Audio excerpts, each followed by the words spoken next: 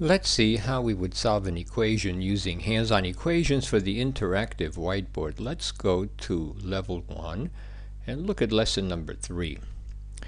Since it says 4 x's, let's place 4 blue pawns here. 1, 2, 3, 4. Those are my 4 x's. Plus, we need to put on a 2.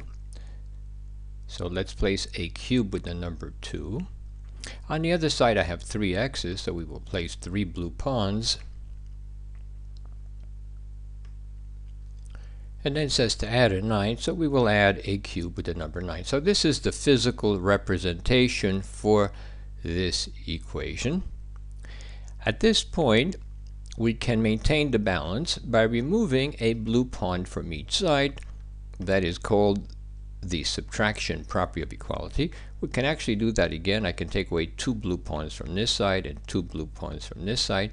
So this would be another legal move, another application of the subtraction property of equality. And notice that now we have a blue pawn and a 2 on this side and a 9 on this side, so the pawn must be 7, so 7 plus 2 is 9.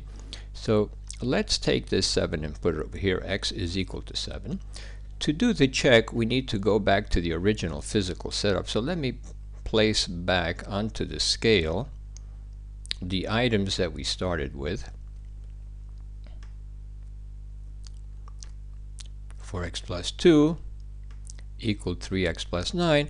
And if each x is 7, we would have 7, 14, 21, 28, and 2 is 30.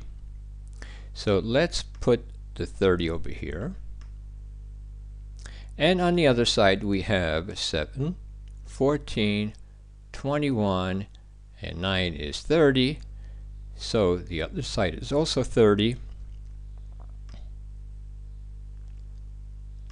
And since 30 equals to 30, we have solved our equation. So this is an example of the use of hands-on equations for the interactive whiteboard, lesson number 3.